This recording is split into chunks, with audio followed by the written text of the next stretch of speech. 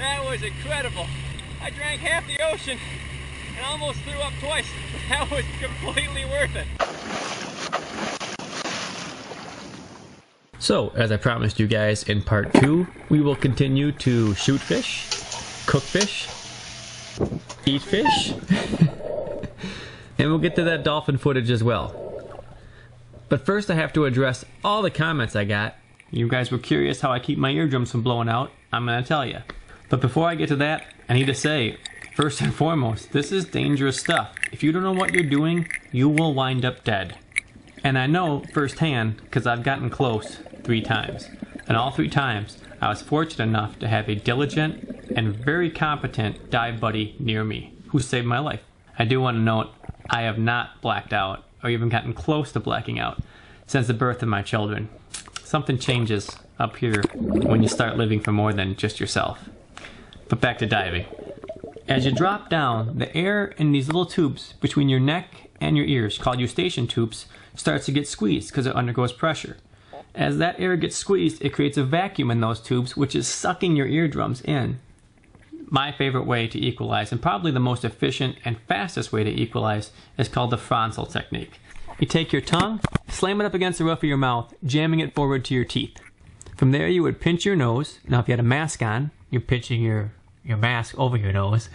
You hear me? And with your tongue, you would piston the air that's trapped between your tongue and the roof of your mouth backward. Your nose, right here, should do this. If you can see that, you're doing it right. And you probably heard a tiny pop in your ears when you did that too. That's the frontal technique, and that's how you would keep your eardrums from blowing out as you go down underwater. So that takes care of your ears from popping out. There's one more thing to consider, is that enclosed air in your mask also being compressed. When that air compresses in your mask, forms a vacuum. It wants to suck something. What's it trying to suck? Your eyeballs out of your head. What you have to do is give up small quantities of air through your nose to equalize the mask as well. And this is a lot to give up. Your lungs have to give up air to your eustachian tubes and to your mask as you drop down. In addition, your lungs are being compressed, squeezed down. Every 10 meters of water is an atmosphere. So after 10 meters, your lungs are half the size they were at the surface. At 20 meters, your lungs are a third the size they were at the surface. And at 30 meters, they're a quarter the size they were at the surface. That can give you the sensation that you're being squeezed or suffocated, which can be a little bit disconcerting the first time you feel that, or the 100th time you feel it. Alright, moving on. Okay, back to some purposeful diving, getting something to eat. There's a fish that has evaded me for many years, and that is the yellowtail snapper. I let off what was undoubtedly the best shot I had this entire trip. It was a long shot with a pole spear, and I knew I had to take a long one to get him, and man, everything just went perfect. I cook him up the way I like, in butter, garlic, nothing else. Let the full flavor of the fish just come on through, and yellowtail snapper, oof, it's among the best. Alright, now on to the business of diving with those dolphins. First, we have to find them. You drive your boat out to where you'd seen them in the past, throttle it down, drive slowly, put your head on a swivel, and keep your eyes sharp. But when we do finally see a dorsal fin, we throw out the tow lines, and towing behind the boat allows you to see a heck of a lot more looking down underwater than you ever could on the surface. The captain keeps things pretty easy at about 5 knots, but on occasion, if it's the first time we've seen him in a long time, yeah, he hits it so hard that he dang near rips your mask and suit off ya. Doesn't seem that fast when you're up in the boat. When you're down in the water, that drag is pretty intense. And the first dolphin I see is one that I would later call Little Stubby. It would appear that this little guy got too close to a propeller at some point in time, but we'll get to him in a second. The thing that caught me off guard immediately was that you actually can hear the pops and clicks of these guys talking while you're underwater. I kind of thought that that was always captured by some special kind of super microphone, but you can hear it with your own ears. My little GoPro that's encased inside the plastic underwater housing is still able to pick up that audio. And these are Atlantic spotted dolphins. This is a different species than the bottlenose dolphins that we saw in part 2 of the Bahamas series. Bottlenoses are a much larger dolphin than these little spotted ones. And you'll notice that only some of the dolphins are spotted. The gray ones and the spotted ones are not a different species. As dolphins mature, they acquire more spots. So the more spots on them, the older the dolphin is.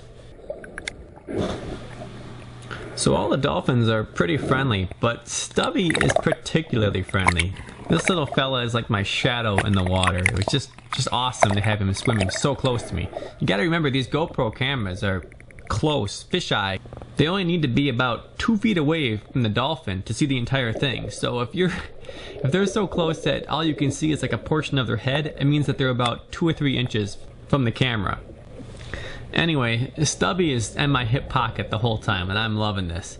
But eventually, another dolphin comes in and kind of aggressively shoos him away from me. And I'm no marine biologist, I'm no whale biologist, but I'm pretty sure I've seen this interaction before. Animal behaviorists, if I'm wrong, go ahead and correct me, but I swear that they were scolding him, telling him, look, yo-yo, this is how you lost your dorsal fin in the first place. Now use your head and put a little distance, a little bit of discretion between you and the humans, huh? Poor little Stubby. He wasn't done though yet. He kept coming in closer, circling back to us, despite the reprimanding that they seemed to have gotten. And at one point in time, I'm swimming along with 3 larger adults, and he even butts right in on me. So when Simon and I got in the water with these guys, we were completely enamored, completely taken over by the moment. And next thing I know, about 20 or 30 minutes go by, and neither one of us has offered poor Connor a chance to get in the water. I recognize that the dolphins are starting to lose a little bit of interest in us. It's time to get Connor in the water before the opportunity is missed. Keep your fin ready, I'll take the boat over. Okay. He throws on a very unique fin called a lunaset. It makes him look like a kind of a merman. Ready? Like Zoolander. Merman, Dad. Merman. That's probably completely lost on the majority of you. Anyway, I get behind the wheel and I chase down the dorsal fins and tell Connor, get in the water, let's go. But I recognize that I dropped him in a little bit behind them. They were kind of already on their way out. So I quickly tell Connor, grab the tow line and I'll pull you over by them, but it turns out it wasn't needed. Grab the tow! One of these dolphins saw that crazy fin and he immediately set out chatter to the other guys. And man, when they see him, it is just a freaking beehive. They go crazy. And I'll shut up now so you can hear all this chatter.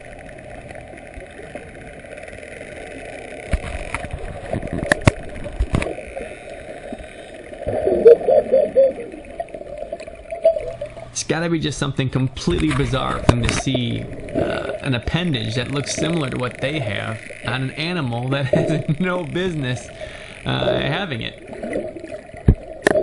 I got some good footage of you there, Connor, man. Oh, man. That's the money shot. You were right in the middle of it. Did you see they came in? Yeah, it's all around you. They all came in, they wouldn't go. You know? That was incredible. Incredible. And eventually they decided that they had other things to do and moved on without us, which was just as well because we were freaking starving by now. When you're in it, in the middle of it, the adrenaline's pumping so hard that you really don't take in just what a unique opportunity it is to do something like this. But afterward, when you get up on the boat and you sober up a little bit, that's when it really hits you that you got to do something that most people, most humans, will never get a chance to do. You reflect on that and realize, just how lucky you are to have been able to do something like this. So it's on to our last supper of the trip. We wanted to put some calories back in our guts. The meal to do that is fish hash. And the fish we target for this meal is the white margot. And karma kind of returns to me on this one. I mocked Simon in the last one for missing a fish and me having to clean up after his mess. Well, he does the same thing with this. Simon spots the fish that I tagged, goes down and puts his spear right down the center of him. Really good clean shot here. So we got one white margot, but that's not enough. We're gonna need more fish. However, if you're not familiar with Murphy's first law of hunting, it states that whatever animal you're targeting is the only one you can't find. We see these white margits all the time, hundreds of them on every trip. Yet when we want to put a few in the boat, we can't find them anywhere. So we decided to just tag a couple hogfish and maybe stir the hash a little more softly than we otherwise would. I tagged this guy, get him to the surface, and by the time I'm looking back down on Simon, he's sticking his own. For good measure, we decided to put one more hog in the hash. This guy I hit good. He gives me that nice hearty crunch. But the flopper on the spear toggles and he comes off. But since I have a pole spear, the reload is really fast, and I don't even need to surface to get a breath for a second dive. He was hit so hard in that first shot though, he wasn't going anywhere.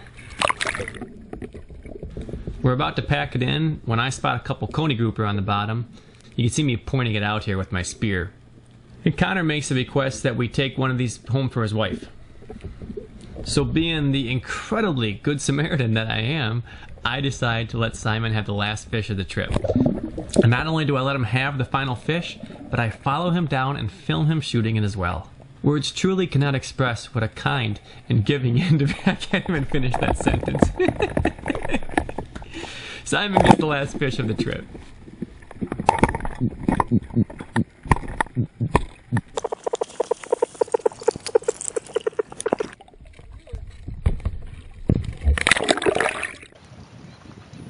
We settle in here behind one of the keys, take a short breather, then get to making the fish hash. Okay, fish hash. Super simple, super delicious, super calorific. Cut up some potatoes, get them boiling with a little bit of sea salt. Chop up some bacon, some onions, and your fish. Cook the bacon down, but don't drain off the grease. You're going to use that to fry up the onions in the same pan. Drain the potatoes, add the raw fish, as well as the cooked up onion and bacon. Stir it all up, keep it on low heat. It only takes the fish a few minutes to cook. These small cubes of fish, it doesn't take long at all. Salt and pepper to taste. Boom, there you go, fish hash.